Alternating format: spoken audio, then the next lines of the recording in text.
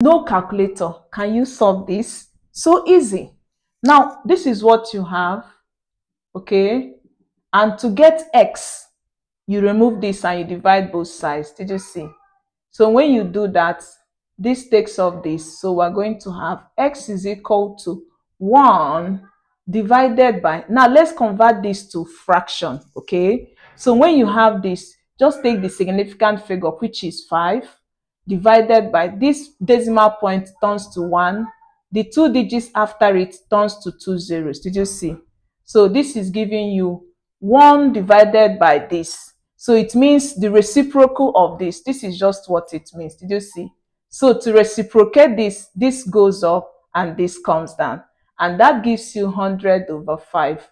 5 goes in itself once, goes in 100 20 times. So the value of x is equal to 20. And that is option B. What do you think about this?